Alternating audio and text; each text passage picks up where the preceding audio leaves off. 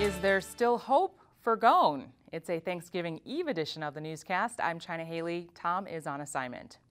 Well, it may not be a done deal after all. Monday's surprise arrest of Carlos Ghosn on allegations of financial misconduct has left the Renault-Nissan alliance in a bind over his future.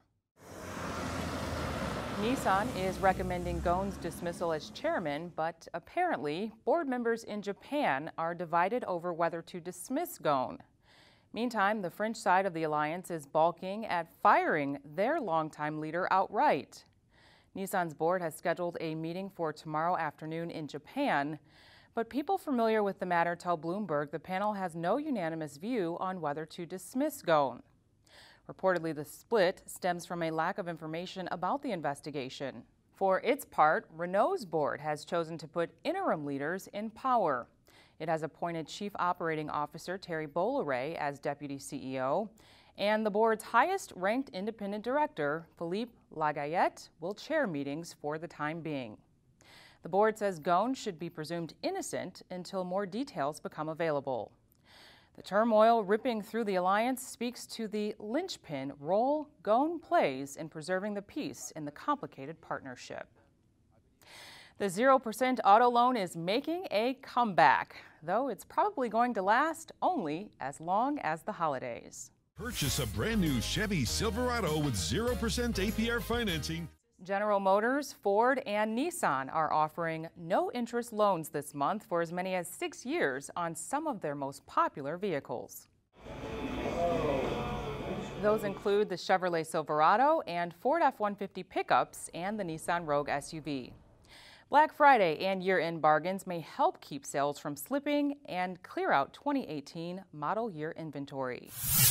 As we've been reporting, several cities in Germany are preparing to ban older diesel vehicles that emit higher amounts of pollution. But one auto executive says give diesel a fair shake. Continental CEO Elmar Degenhardt is calling for political support for diesel cars. Degenhardt telling journalists in Frankfurt that it's a, quote, tragedy that diesel is dead politically. He says politicians must make it known that the latest generation of diesel is clean. By now, you've likely seen this infamous video of Tesla CEO Elon Musk drinking whiskey and taking a hit of marijuana live on the internet. Well, his on-air antics may put one of his prized business ventures up in the air. According to the Washington Post, NASA is launching a safety review of Musk's rocket venture, SpaceX. It's also evaluating Boeing. NASA has hired the companies to ferry astronauts to the International Space Station, and it says it wants to evaluate their workplace cultures.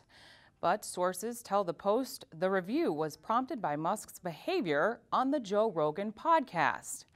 NASA not commenting on that, but a spokesman tells the paper NASA wants to ensure the companies are meeting NASA's requirements for workplace safety, including adherence to a drug-free environment.